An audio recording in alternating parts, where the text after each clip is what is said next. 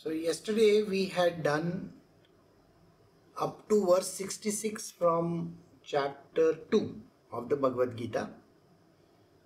So I will just give you a small recap of that. Shri Krishna is talking about two kinds of people. One who has been able to control his mind. So this particular person who has controlled the mind can reach the state of enlightenment also. And on the other hand, he is talking about average human beings who have not been able to control their minds at all. So a person who has controlled the mind has an intellect which is called the divine intellect.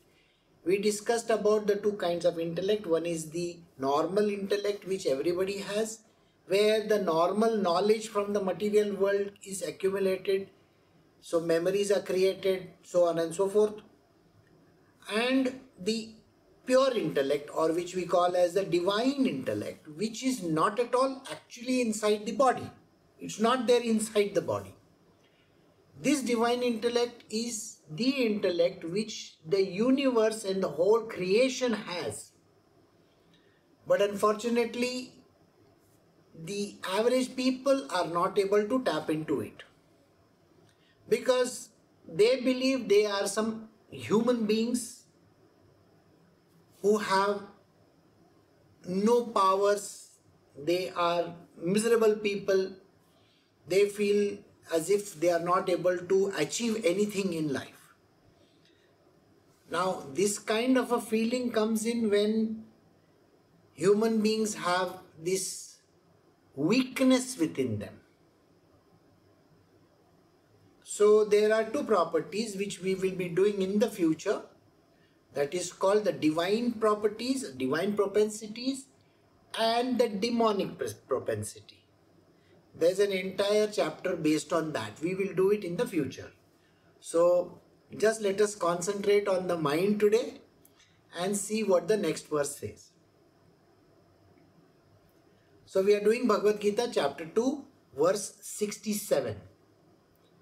As the wind carries away a boat upon the waters, even so, of the senses moving among sense objects, the one to which the mind is attached takes away his discrimination. So today, Shri Krishna has introduced a new word. It is called discrimination. Now please do not mix up this discrimination with what happens in the material world as discrimination. The discrimination between genders, the discrimination between colors, religions and all that. No, that is not something we are discussing. This discrimination is a word which describes knowledge on one side and ignorance on the other side. It is something which we have to understand. Discrimination is those who know the truth and those who are in the material domain who absolutely have no idea about this real, genuine knowledge, truth. So this word is very important to us because these are the words dispassion, detachment and discrimination are the 3 Ds of spirituality. We will do them in detail someday. So here Shri Krishna is describing that as the wind carries away a boat upon the waters. In olden times there were no motorboats. There were only sailboats and there were rowing boats. So all the sailboats and rowing boats, when you unfurl the sail, the wind carries the boat along. You have seen in all the pirate movies, isn't it? How the boat is taken along with the waters wherever they are supposed to go. So in olden times, it's that boat which gets carried away by the waters, by the wind, by the elements. So now let us look at what he is talking about the sense objects and the mind. 3 things. The mind is attached to the senses. Alright? So the mind and the senses are pals. They are always together. So the moment you see some object, the mind is sitting along with him. Okay?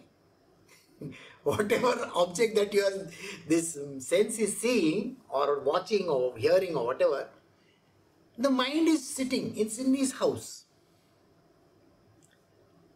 The mind is something which visits all the houses. It is like a general dog's body. I want to go and visit this fellow, I want to go and visit that fellow. No invitation required. Mind is always there. So mind is like that kind of a person who always is sitting in somebody's house. So the mind which is there with this friend, it could be any sense, it could be maybe the vision, it could be hearing. So the mind immediately starts talking to the sense. Oh, this fellow is talking something bad about you. See, you better be careful. And mind starts giving all kinds of nonsensical answers. Immediately the mind jumps on it. So when you see somebody, let us say you see a beautiful person walking in front of you, immediately the eyes are going like this. Huh?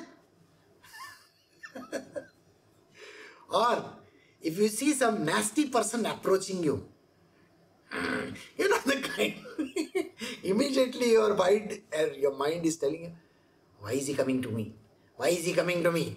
Immediately that eyes will look at that object and start saying these words. Or any problem in our life.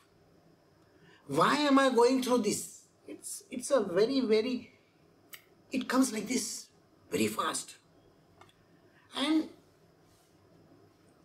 this is where our problem starts. The mind creates those expectations and different kinds of relations with all kinds of, whether it is demonic or divine, both.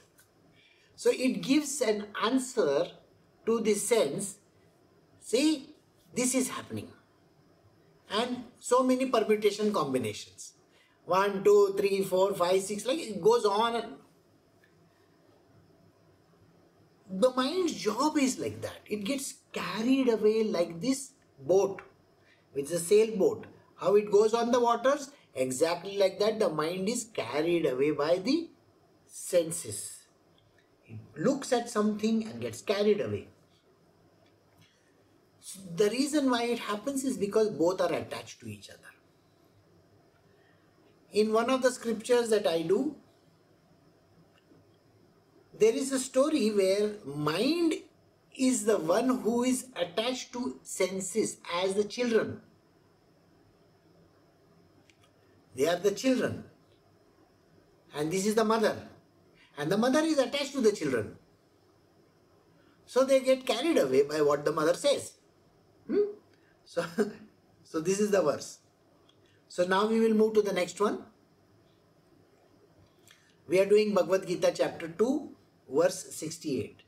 Therefore, Arjuna, he whose senses are completely restrained from the objects, it is said to have a stable mind. The mind should not enter the picture. So, the senses have to be somewhere high there. The mind has to be sleeping. Away from the senses. Non-judgmental is the word over here. Because the mind makes judgments constantly. So the senses have to act independent of mind. The one connection which they have with the mind needs to be broken. Never allow the mind to enter the senses domain. Otherwise it's going to disrupt. So therefore Arjuna, he whose senses are completely restrained from their object is said to have a stable mind. If the mind is not there, then the eyes will see the object, whatever the object might be, it is not going to affect that individual. The object is an object that is outside, whatever the object that is there outside. I said people, places and things. Anything that is there outside is not going to disturb. So when your senses like eyesight, vision, hearing, so anything that you speak, somebody speaks, is not affecting. Only the material worldly people get affected by the senses and the mind. So you will find that if someone in this material world is giving a dressing down to you, person is reprimanding or giving you a dressing down, what happens? Immediately you start feeling very small. Immediately your mind starts reacting to it. Look at this way this person is talking to me. How can he talk to me like this? Blah, blah, blah, blah, blah, blah, blah, blah, blah. And then you become so small. Or otherwise you flare up. Otherwise you get very angry. How can you talk to me like this? Or sometimes you become a person who starts having self-pity. I am like this only. Everybody treats me like this. I am the worst person on earth. So what this person is doing is everybody does the same to me. What am I to do? I am a very miserable person. This is the reaction of the mind. It is the ego which is there within the human beings. Ahankara we call it. This ego becomes very strong. It's either an inflated ego or a deflated ego. Both are egos only. And this ego becomes stronger and says, the inflated one says, how can you talk to me like this? You don't know me, who I am. The deflated ego says, yes, I am the worst person on earth. You treat me like dirt. I am a doormat. You got what I am saying? This is what the deflated ego says. And both are egos only. This is where Shri Krishna says, when there is a disconnect of the mind with the senses, the object outside can do whatever it feels like. It should never affect the person. They can say whatever they want to. Why should it affect you? I will tell you, in the path of spiritual, this is a very common phenomena. The answer is like this. When you are on the path of spiritual, especially those who are truly spiritual in the sense they have given up stuff and they are on the real sense of spiritual, they are treated like dirt in this world. Everybody says, you are a beggar. Remember, I have gone through this many years in my life. So when I gave up this material world, the first thing they said is, this person is a good for nothing person. He doesn't earn money. You see, he lives on handouts. I don't have money. I don't have even an account which I can say there is so much of pots of money lying anywhere. There is no personal identity anywhere. Everything has been erased. To decimate the ego, first you have to give up all these things.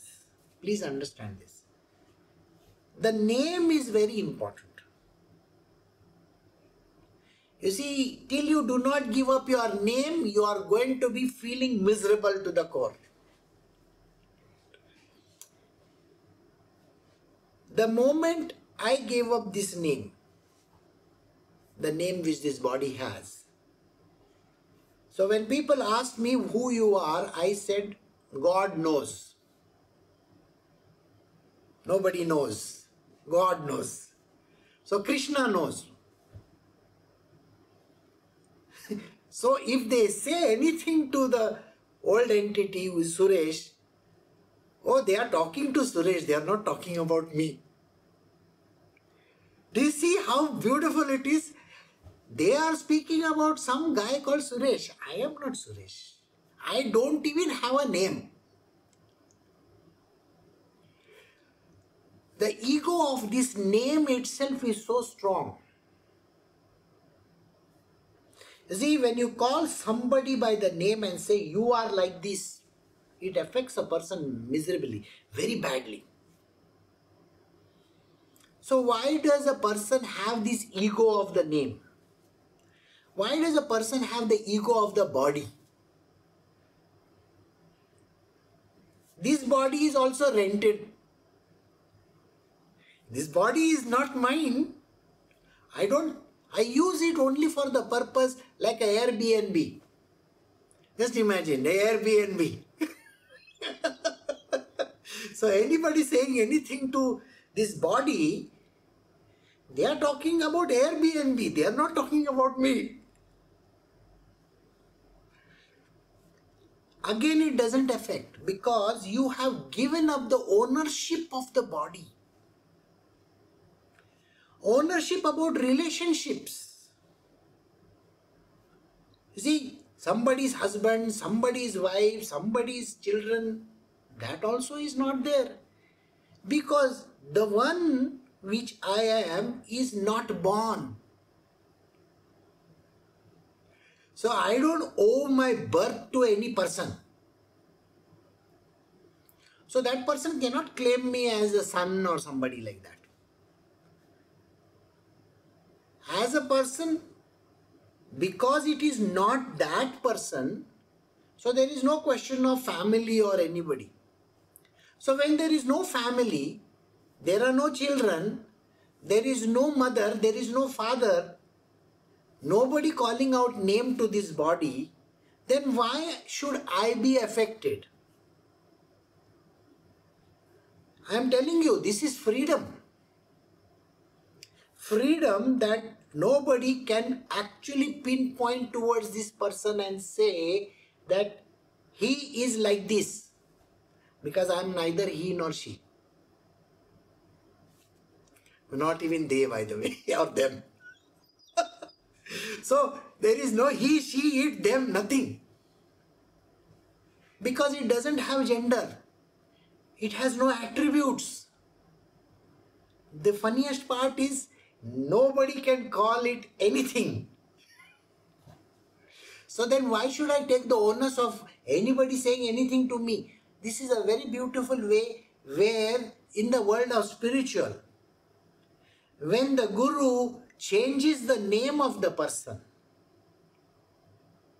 they don't have an identity. They are just Swamis and Swaminis, that's it. I am not even a Swami. If you saw me, then it's a different thing. Nobody can see me also. It's a play upon words. Okay. So, the answer is there is no need to stick to your name. There is no need to stick to a family. There is no need to have any relations with anyone. So he says, then you have a stable mind. Okay? So when you are with crowd, you are with the material worldly people. When you are with the material worldly people, you have to behave like that person. That person is who you are not actually.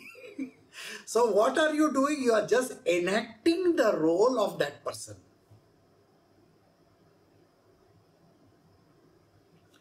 So this way, You are not attached to anything. Nothing. You are not attached to any person, place or thing. So if somebody says something to you, it should not really matter.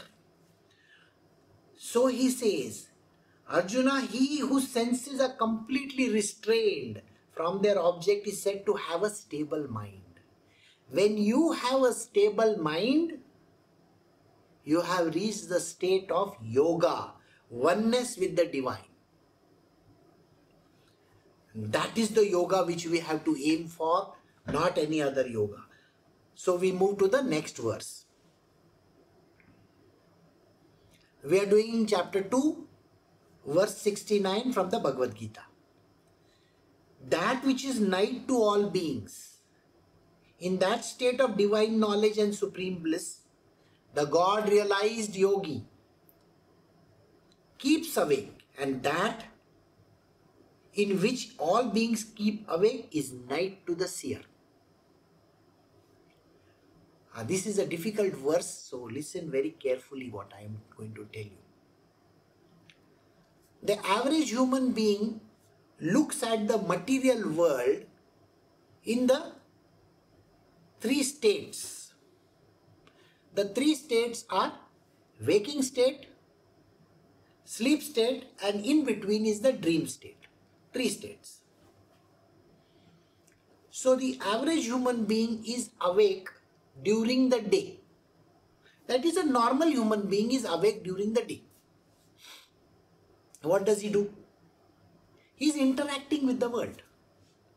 So he goes about doing his material worldly duties. Does he have any inkling of the divinity? Absolutely none. Because the moment you awake like this, your eyes are open, you become that person who has a name. Did you get it? The moment you open your eyes in the morning, you are going to call yourself that name. So if a phone call comes and the person says, "Are you Mr. John?" And if you are Mr. John, you will say, "Yes, hello, tell me," or whatever the response is. So you believe you are that person.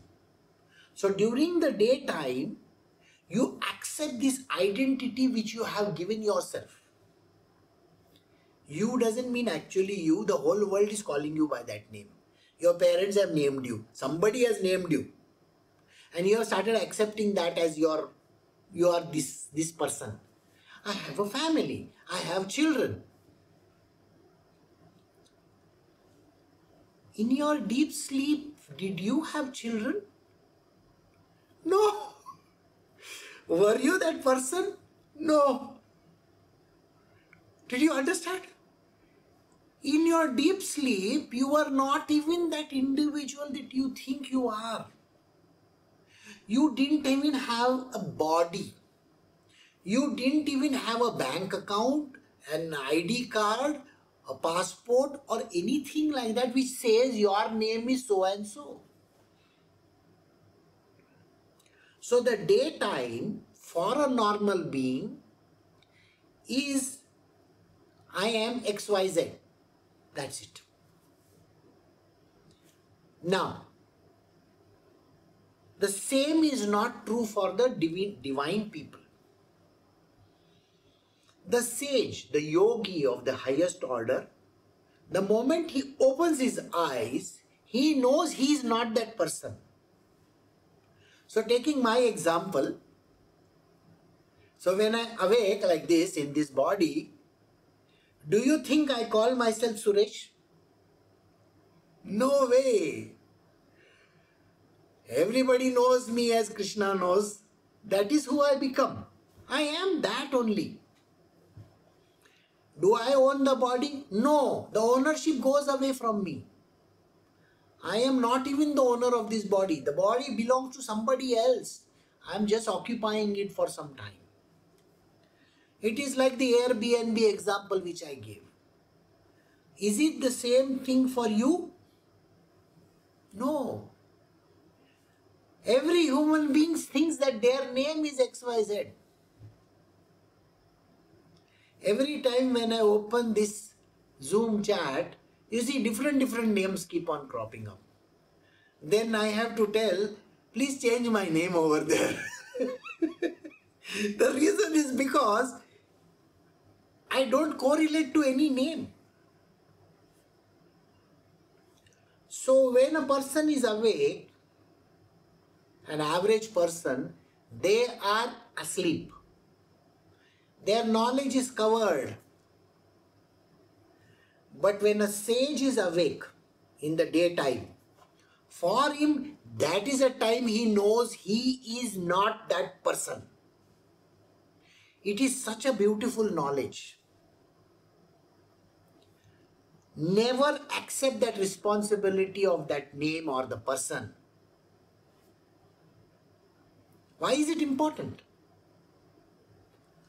So that which is night to all beings, in that state, divine knowledge and supreme bliss, the God realized yogi keeps awake. And this is very funny. When everybody is sleeping, the whole world is sleeping, isn't it? The yogi is not sleeping at all. Means sleeping to what? To tamas.